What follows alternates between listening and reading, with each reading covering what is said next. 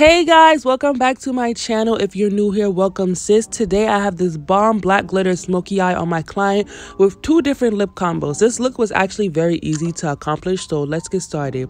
So her brows are already done. If you want an in-depth brow tutorial on my channel, I have one and it's in the link in my description box. And I just put on some eye tape so that her eyeshadow will be way easier to clean up later on. But the first things first, I'm just priming her eyes with a black eyeshadow base. Now I usually use like a white one or a light one that's kind of like beige, but I'm using black because I want the black eyeshadow that I'm now applying to really pop and stand out. So I'm just packing that black eyeshadow on, kind of like in like a half moon cut crease type of shape, just making sure that the black is very popping and it stands out a lot. Just packing that on. And then I'm going to like tug at the edges of it because when I apply the next color, I want them to blend properly, but I don't want to blend out the black completely. So I'm just tugging at the edges to make sure that I get that ombre effect when I apply the next color.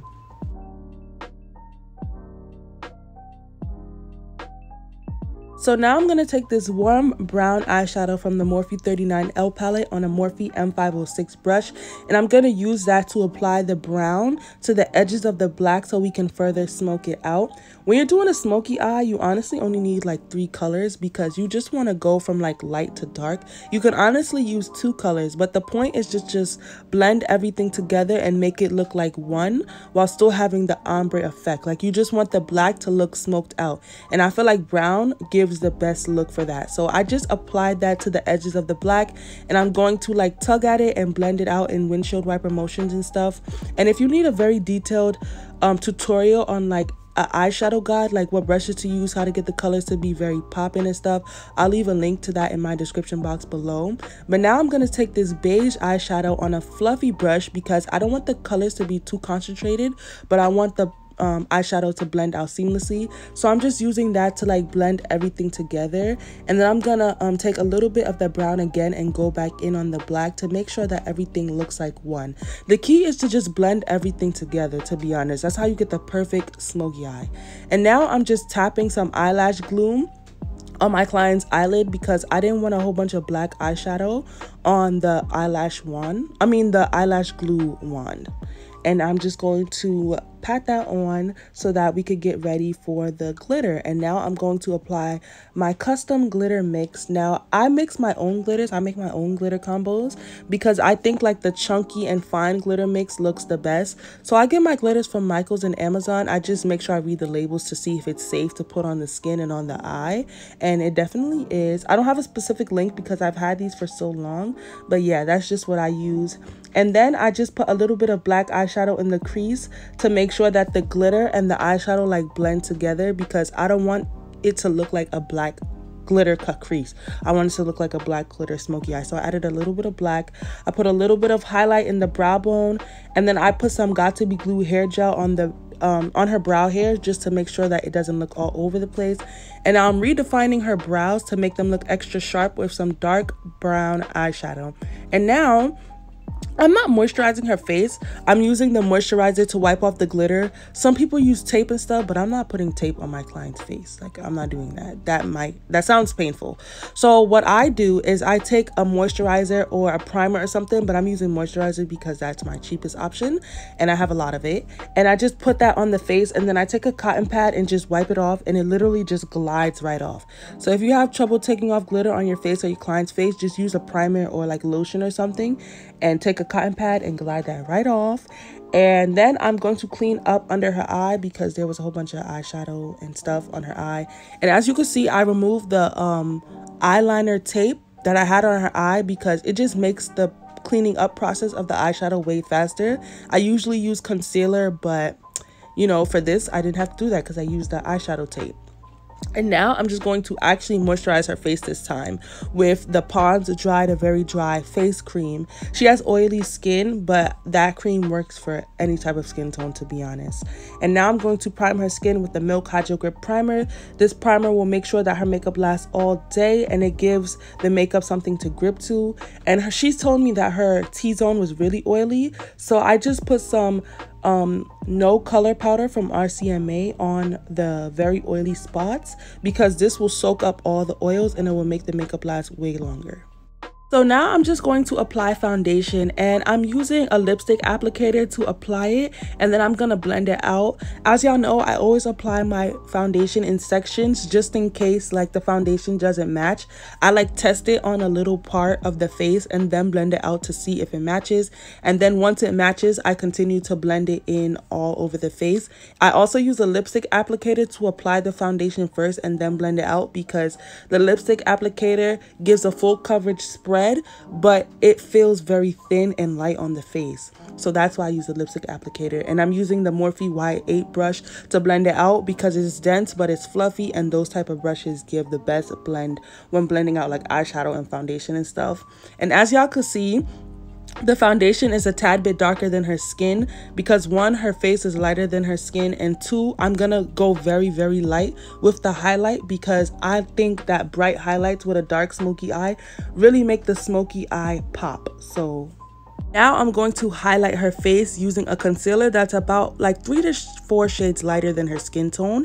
And I'm just going to apply that with a brush because I want it to feel light, but I want it to also look very full coverage. So I find that like flat concealer brushes and like, you know, lipstick applicators, like I previously stated, give off that effect. And I'm just putting it in all the places that the sun hits her face. Like I said, I find that a bright highlight really makes the eyes of the smoky eye pop a lot. So I'm just applying that to, you know, her under eyes, her cupid's bow, the bridge of her nose, and her forehead. And also, I didn't mention about the foundation. I didn't give y'all a shade specifically because I mix like 4 different colors. I have a very detailed tutorial on how to color match and find the perfect tones and stuff and all that stuff for your clients. I have that coming very soon. So I can't tell y'all which colors I use because I use like 4. So yeah, just a disclaimer. And I also did her lashes off camera. I'll leave a link to where I put her lashes in the description box below. But now I'm just putting some Kevyn Aucoin skin enhancer on top of the concealer that I just put, because this concealer is so full coverage and a little bit of it goes a long way, and it just, I love the golden undertone that it has to it. So I just applied that on top, and I'm putting a little bit underneath her jaw, well, not her jawline, her cheekbones, because I want to do like a little reverse contouring so that when I apply the contour and I blend that out, it'll look very, very snatched. Now we're moving on to contouring. I'm taking some of the e.l.f. the e.l.f. Camo Concealer. This is the regular Camo Concealer in Rich Ebony, I believe. And I'm just putting that in like the perimeters of her face, like on her cheeks, her forehead and stuff like that. Basically all the places I kind of want to chisel down. But this contour shade has like a slightly orange undertone to it, and I feel like this will bring a nice warmth to her face while slightly chiseling it down a little bit. So I'm just applying that in the places that I want to chisel down, which is like her forehead, her cheek, and I think I put a little bit on the jawline. I'm not sure, y'all will see in a second.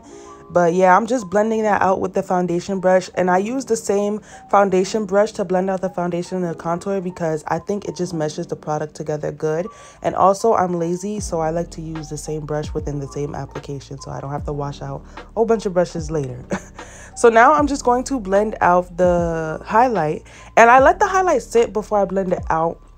If you watch my videos, you know why, but if you're new here, it's because when you let the concealer get tacky, it gives a more full coverage look, and I feel like it blends out way better. So I let it sit, and now I'm just going to blend it out with the original beauty blender, and I'm gonna go back and forth between the beauty blender and the foundation brush to make sure that the contoured part and the highlighted parts of her face blend in together perfectly.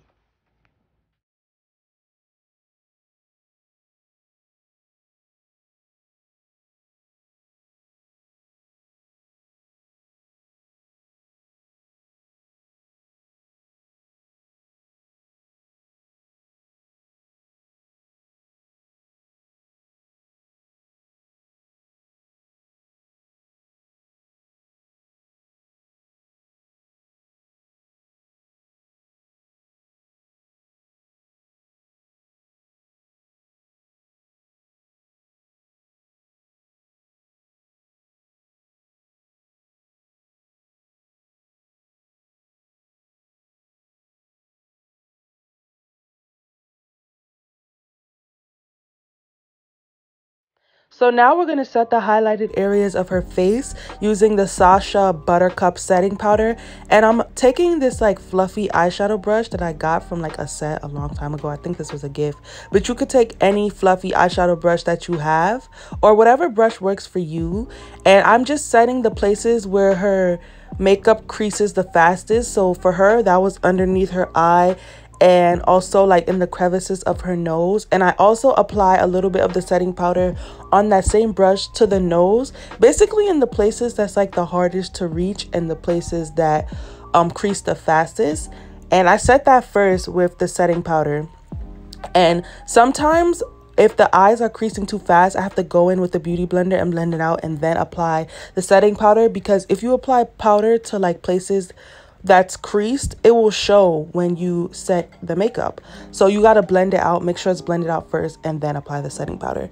And then I'm gonna go over that and set everything else with a makeup sponge with the same setting powder.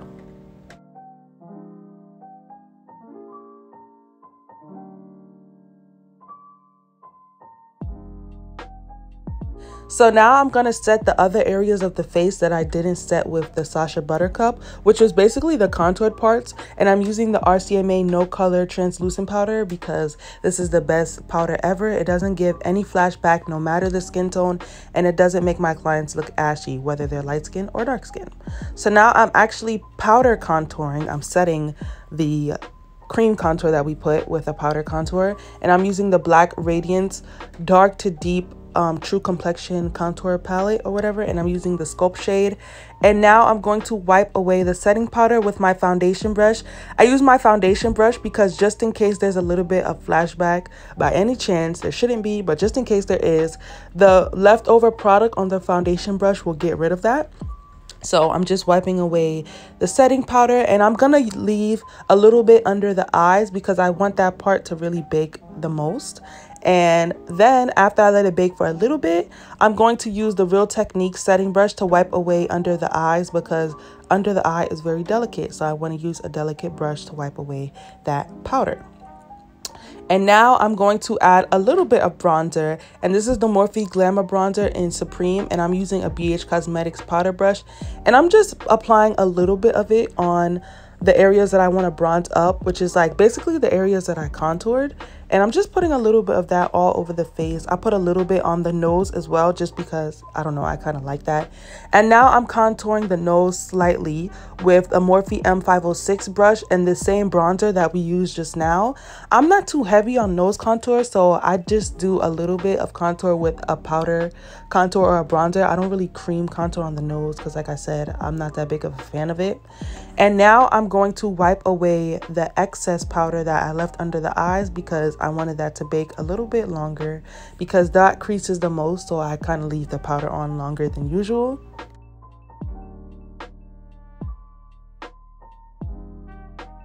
I'm going to take some pink blush and just apply that to the cheeks with the same brush that we applied the bronzer with. And this is from the e.l.f. blush palette. And now I'm going to apply some highlight with my favorite highlighter, the Artist Couture highlighter in Conceited. This highlighter is so bomb and it looks great on any skin tone, okay? It is so fire, so I love it very much. And I'm just applying that to like the high points of her face. And then after that, I'm going to put on some Fenty Diamond Balm to her cheeks, basically to the same places that I applied the shimmer highlight from Artist Couture.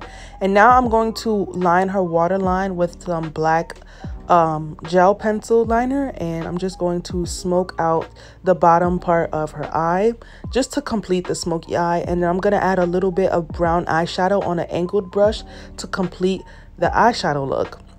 Now I'm going to take a little bit of the Wet n Wild Mega Length Mascara. My favorite mascara because the bristles are really small, so they get every single lash. And now I'm going to move on to lips. So I'm taking a brown eyeshadow and the same brush that we used to put eyeshadow underneath the eye, just an angled brush. And I'm using that to line the lip because eyeshadow lasts longer than lip liner. And then I'm going to use the Peaches and Cream Back Chat lip gloss as the nude lip gloss in the center. And I'm just going to apply that to her lips. I'm going to follow that up with some clear lip gloss from the beauty supply store. And then I'm going to make her like rub her lips together and like puck it together and stuff. And then I'm going to take the Real Techniques sponge and some Mario Badescu Rose Water Spray, and I'm going to pounce that into her skin to set her makeup, as y'all can see, because we just put on mad layers of makeup, so we need to set all those layers. So I'm just using the sponge to do that. And then I'm gonna put a dewy setting spray from Anastasia Beverly Hills all over the face just to fully lock everything in, and that will be the finished look right here. Popping, right? I know this look came out so fire, and I hope you guys enjoyed this video and took some great tips and tricks from it. This is the low light video, and this is how it looks in regular lighting. I hope you guys really love it, because I really love how this look came out. And I know I said I have 2 lip combos. I didn't record the red lip, but I'm going to tell you what I used for that in the next clip right here. So I used a dark brown liquid lipstick. This was the Jeffree Starr liquid lipstick in Dominatrix. I used that to line her lips. And then I used Fiery Babe from Lip Talk Cosmetics in the center of her lips. And it gave me this pretty red carpet glam look. So I hope you guys enjoyed it. Don't forget to like, comment, and subscribe. And I'll see y'all in next week's video. Peace.